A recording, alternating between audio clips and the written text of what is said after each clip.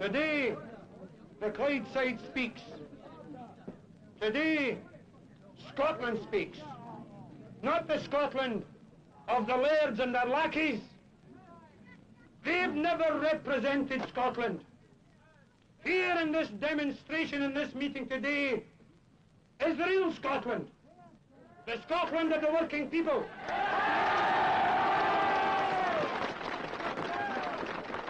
And no title, no rank, no establishment honour can compare with the privilege of belonging to the Scottish working class.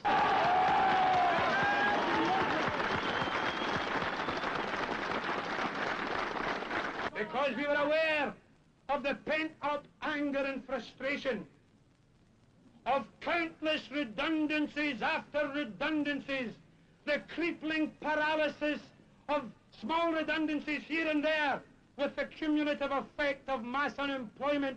We're not going to be hungry. We'll fight when we're in the yards and in the factories, and not when we're in the dole shoes. We refuse to accept a philosophy that says that economics control men.